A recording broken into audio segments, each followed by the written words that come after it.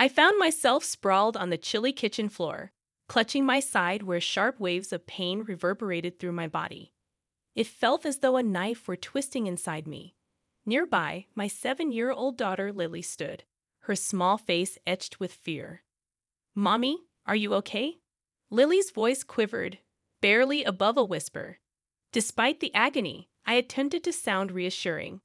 "I'll be fine, honey, just a bad stomach ache," I lied, masking the severity of my pain. Footsteps echoed through the hallway, and my husband David appeared in the doorway.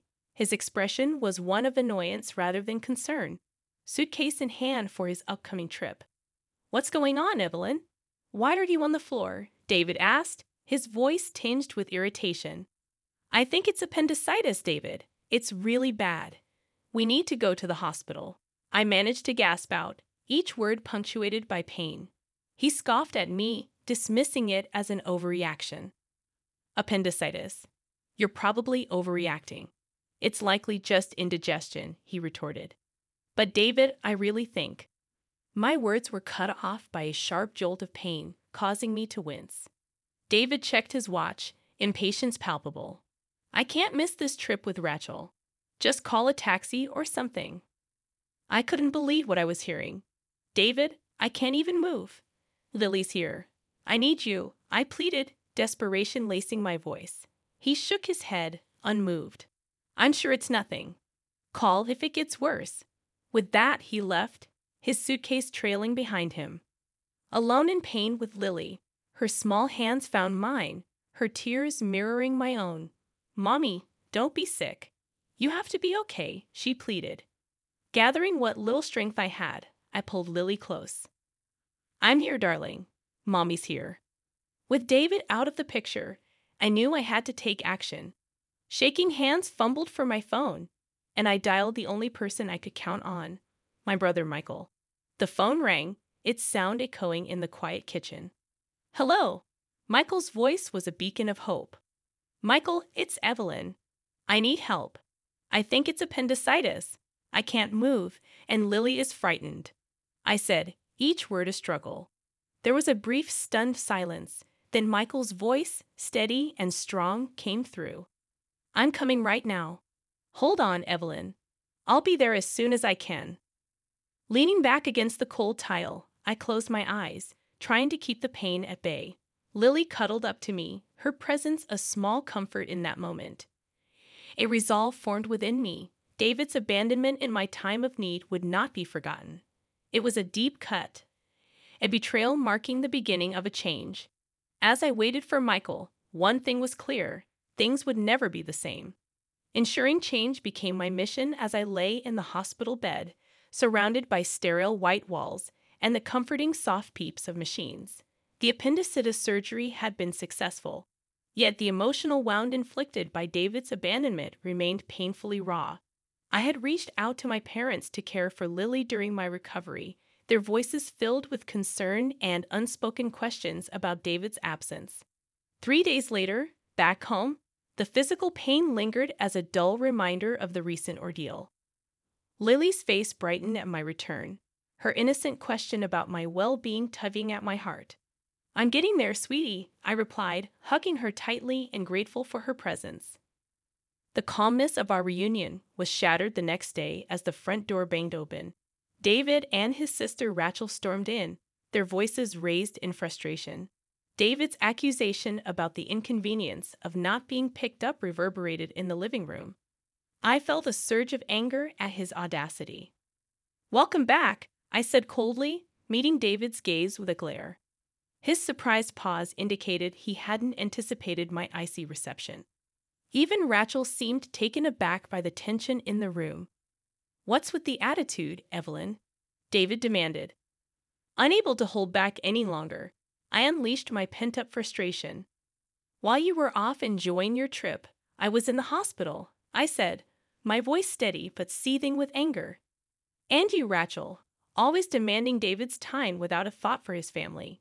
David and Rachel's bewildered expressions prompted me to continue. "It's not just about being okay, David. It's about being there when your family needs you." Before he could respond, the living room door opened, revealing Michael, our parents, and David's parents. 14 eyes fixed on David and Rachel, filled with varying degrees of anger and disappointment. "Why is everyone here?" David's voice faltered, his confidence waning under their collective glare. Taking a deep breath, I channeled my pain and betrayal into words. "You left me and Lily alone when we needed you the most. I've told everything to both our families." David seemed to shrink under the weight of my words, his usual bravado nowhere in sight as his eyes darted around, seeking an ally. However, he found none. "It's not just about this one incident, David," my brother Michael added, his tone laced with disappointment. Rachel, usually confident, looked uncomfortable, her gaze shifting from the floor to the angry faces around her. David tried to defend himself, his words a mix of excuses and feeble attempts at justification. The confrontation was intense, the air thick with tension. For me, it was a turning point. I realized I couldn't continue living in the shadow of David's neglect. It was time for change, time for me to stand up for myself and Lily. The meeting ended with no resolution, but the message was clear. I had the support of both our families, and David's careless facade had been shattered. As they left, David's parents gave me a look of sympathy, a silent acknowledgement of their son's failings. That night, as I lay in bed, the events of the day replayed in my mind. I felt a mix of emotions, anger, disappointment, but also a newfound strength. David had shown his true colors, and it was time for me to take control of my life. The days following the confrontation were heavy with unspoken words and tension. David tried to act as if nothing had changed, but the air between us was thick with the unsaid. I spent those days reflecting, realizing the depth of my unhappiness and the need for change. The decision I came to wasn't easy, but it felt necessary, like a breath of fresh air in a long-stifled room. One evening, as David sat on the couch nonchalantly flipping through TV channels, I walked up to him, a folder in my hand. My heart was pounding, but my resolve was firm. "David, we need to talk," I said, my voice steady. He glanced up, a flicker of annoyance crossing his face. "What now, Evelyn?" I took a deep breath and handed him the folder. "I want a divorce." David stared at me, his expression a mix of disbelief and mockery. "Divorce? Don't be ridiculous, Evelyn. You're overreacting." I shook my head, feeling a sense of empowerment growing within me. "It's not an overreaction. I've thought about this a lot. You've constantly put Rachel and your needs before me and Lily. I can't live like this anymore." David's face twisted into a sneer. "You think you can manage on your own? Don't be naive, Evelyn." His words were meant to wound, but I stood my ground. "I'm not naive, David. I'm aware of what this means, but I'd rather face that uncertainty than continue feeling invisible in my own marriage." He laughed, a cold and harsh sound. "Good luck, Evelyn. You'll come crawling back once you realize how hard it is out there." I felt my anger rising but kept my composure. "I won't. This is my decision, and I'm sticking to it." For a moment, David looked like he might argue further, but then he shrugged, an arrogant smirk on his face. "Fine. Have it your way." That night, I couldn't help but feel a sense of vindication. The warning I had issued to David months ago had proven true. As he turned back to the TV, dismissing me once again, I experienced a mix of emotions. There was fear, yes, but also a liberating sense of freedom. Finally, I was taking control of my life, stepping out of the shadows. The next day, I initiated the legal proceedings for the divorce. It was a daunting process, filled with paperwork and legalities, but I was determined. My parents and Michael were supportive, offering help and encouragement during this challenging time. David's true character became even more apparent. He was dismissive and uncooperative, trying to intimidate me into backing down. However, I stood firm, bolstered by the support of my family and the growing realization of my own strength. As the days passed, David's facade began to crumble. The charming, confident man I had married was revealed to be selfish and manipulative, his true colors exposed for all to see. The divorce proceedings were tough, but I faced them head-on, each step forward a testament to my newfound resolve. I was no longer the woman who lay on the kitchen floor, ignored and in pain.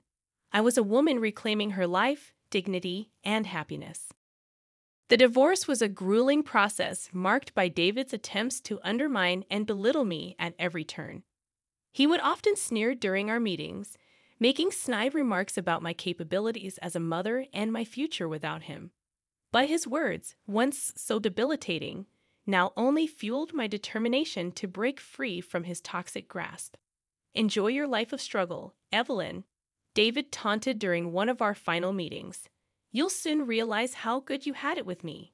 His arrogance was infuriating, but I kept my composure. "I'd rather struggle every day than spend another moment with someone who has so little regard for his family," I retorted, my voice unwavering. David's smug expression faltered for a moment, replaced by a flash of anger. He quickly masked it with a scoff, but I could tell my words had hit their mark. The day the divorce was finalized, I felt a strange mix of relief and apprehension. I was free from David, but the journey ahead was daunting. Yet, as I walked out of the courthouse, a sense of liberation washed over me. I was ready to face whatever challenges lay ahead. In the weeks that followed, David's life began to unravel. His neglectful behavior and the divorce became the talk of his workplace. Colleagues who once admired him now looked at him with a mix of pity and disdain. His charming facade had crumbled, revealing the pettiness and selfishness beneath. Word of our divorce and the reasons behind it spread through our community, thanks largely to my cousin, a well-known figure in our neighborhood. David, who had always prided himself on his image and reputation, found himself the subject of whispered conversations and judgmental glances. Rachel, too, faced her share of backlash. Her interference in our marriage was now public knowledge, and friends and neighbors began to view her with suspicion and disapproval. The once unbreakable bond she shared with David was strained and awkward.